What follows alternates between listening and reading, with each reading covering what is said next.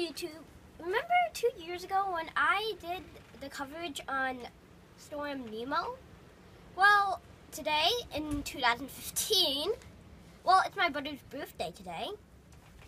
So, it's also one of the most historic snowstorms in history.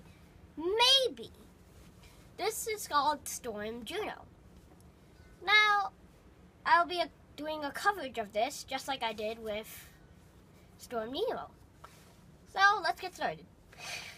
This is a potentially dangerous storm that could affect up to 50 million people who live in the upper northeastern states of America.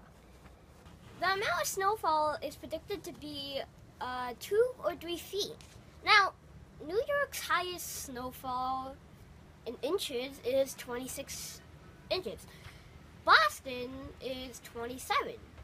The actual highest snowfall rate for New York City was, in 2006, it was 27 inches. Connecticut Governor Daniel Malloy has banned all non-essential vehicles from entering roads at 9 p.m. tonight.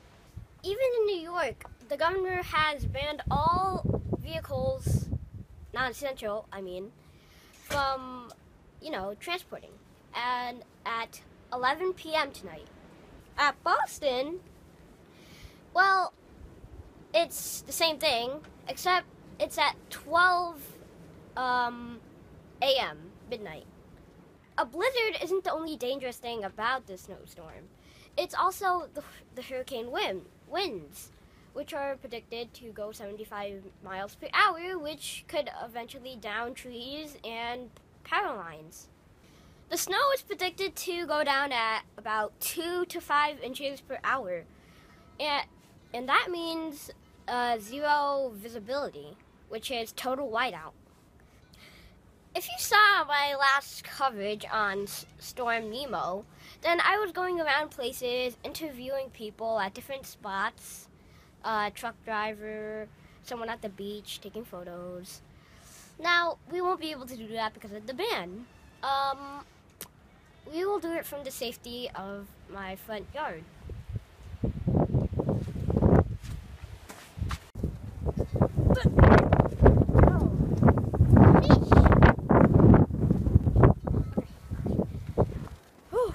The temperatures are 90 degrees, which it also means that the colder it gets, the more snow there will be.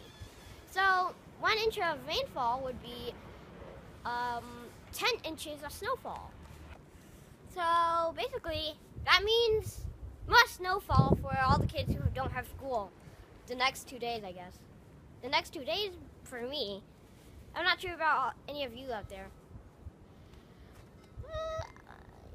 Let me tell you a story, guys, since, I once heard that in a Russian town, the pipe burst and all the water flew out, and it all froze, and no one could access the cars because the water was at least 5 feet high, I think.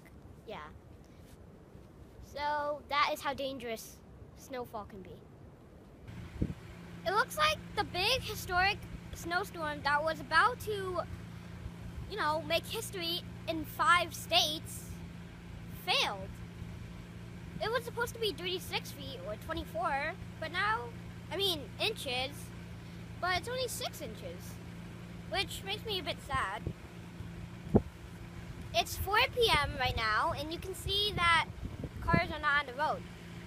The travel ban has been lifted, but still, it's snowing. It's snowing, so why would cars be on the road when you could just be relaxing? Anyways, since the travel ban has been lifted, it was still a good ban because it saved a lot of assets, cars, people's property from getting damaged.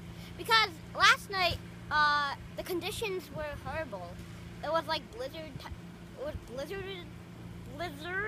winds. I don't know how to say blizzard.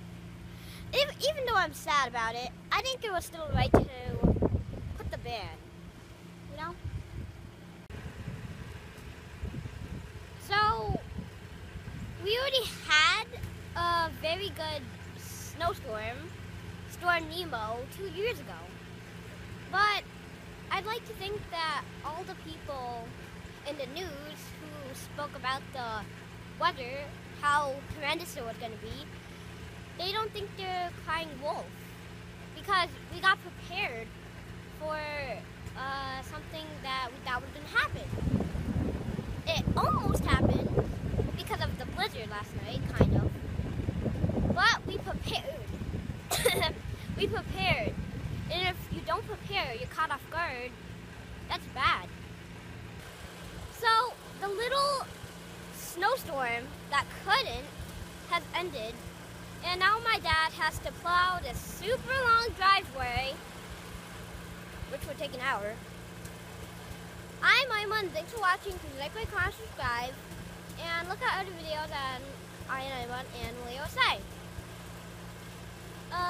It's part 2 of this coverage. I'll see you all next time.